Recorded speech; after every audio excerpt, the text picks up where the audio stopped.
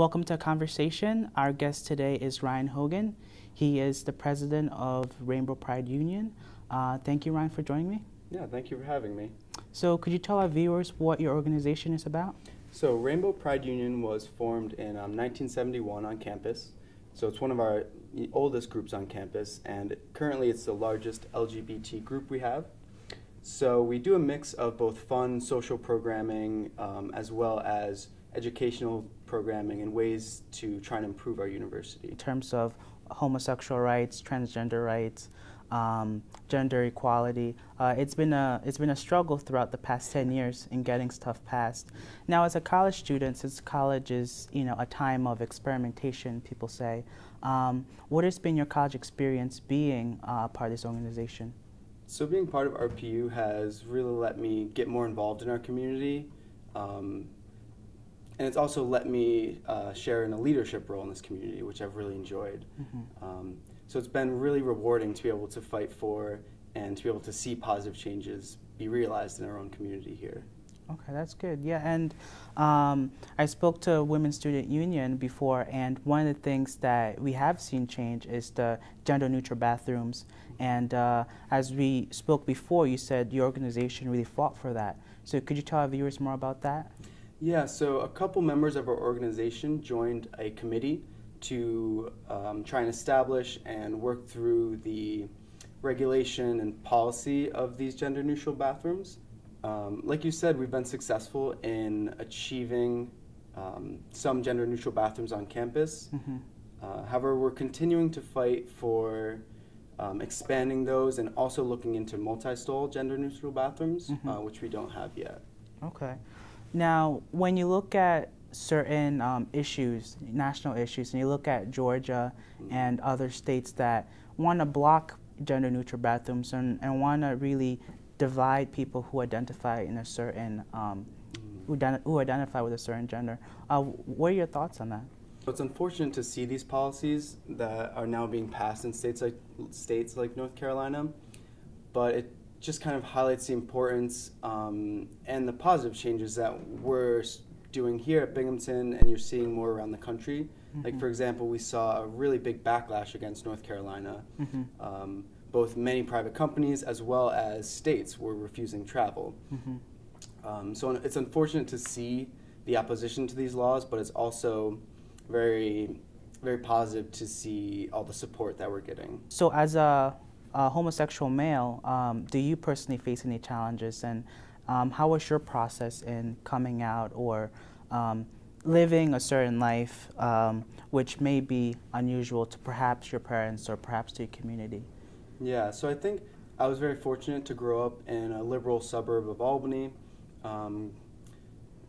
So I think for myself, I had a lot of privileges that many others don't. So when I came to Binghamton, I was already out, and I was able to immediately jump into our LGBT community here. Mm-hmm. Unfortunately, a lot of students don't have that, and even in college, some students aren't able to come out.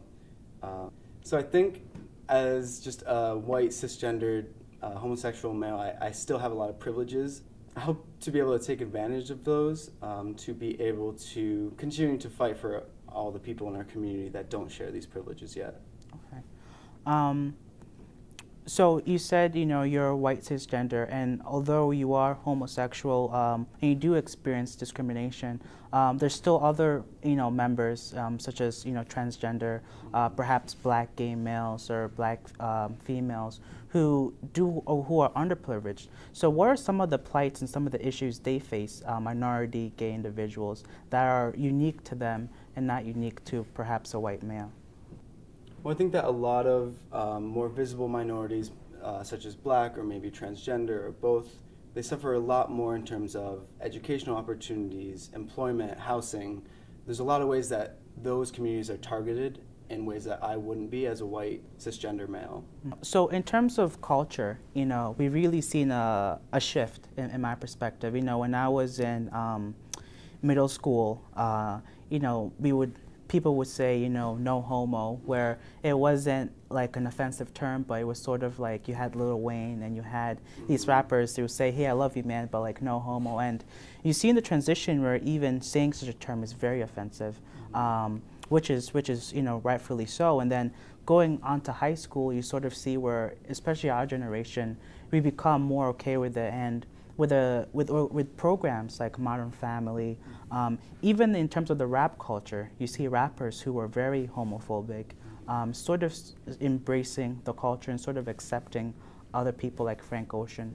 So just in terms of culture, are you encouraged about the culture in the ways that we're going, or is there still, of course there still needs improvement, but what are your thoughts on the culture right now? Yeah, I think the positive changes are snowballing in the best way, and that it's really the more visibility we have.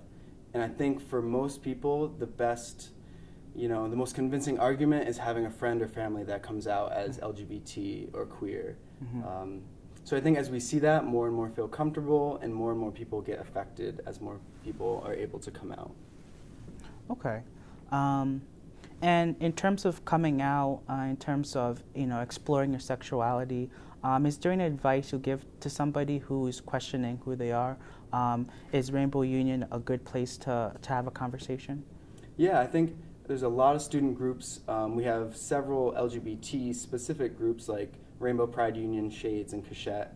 But also we found a lot of positive reactions in other student groups as well. So I think there are a lot of good resources here, especially for students. Whether you just want to talk or whether you want to get more involved and even have a leadership role in the community. Okay. Do you find that your community is open? Do you find that you're able to perhaps find bars or to find locations outside of Binghamton that is more accepting of individuals who have a certain gender preference? This is one of the issues that we're looking to tackle in the future. Now we've had a lot of positive changes on campus, but especially off campus, downtown, and nightlife, LGBTQ individuals and students really don't feel safe downtown in some bars. So these are, you know, we hope to have more educational programs and be able to reach out to change the atmosphere on campus, and hopefully that'll carry over to the atmosphere downtown. So, you know, safety is a big issue, and having a safe space where individuals can feel secure. And I know one of the places is Binghamton. You do have an annual drag show, which is very popular. So can you tell our viewers more about that? So our drag show is the event that I think we really hold most dear in our club. This year was our 14th annual, and it's always a lot of fun. This year we had it in Anderson Center, and we had both a mix of student performers as well as professionals from the community. So it's really rewarding to see students be able to get up and perform on stage in drag, and we're really impressed by a lot of them every year too. Students do really great jobs, so we're always happy to have them perform. Yeah.